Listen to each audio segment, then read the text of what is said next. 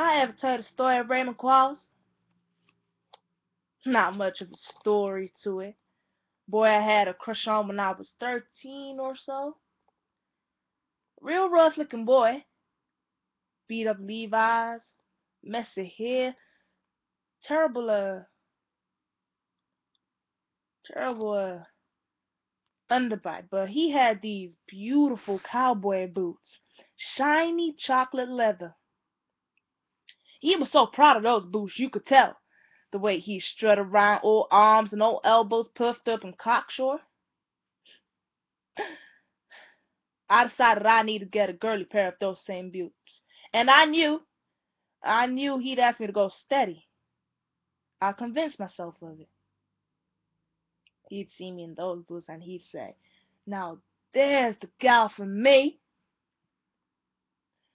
I found the boots in a window downtown and I just went crazy.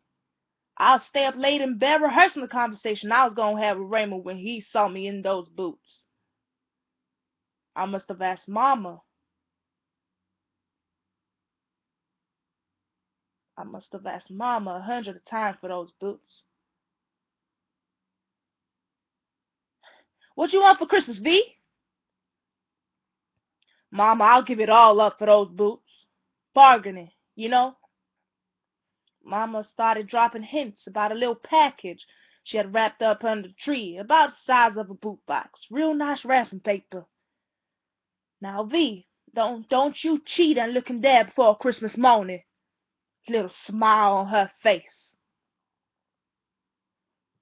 Christmas morning, I was up like a shop boy under that tree, tearing open that box. "They're a pair of boots, all right."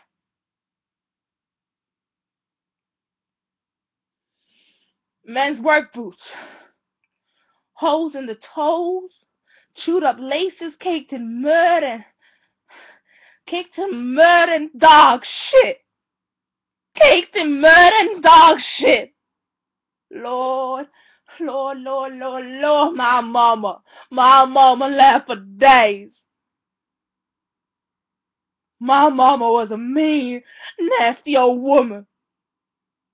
And I suppose that's where I got it from.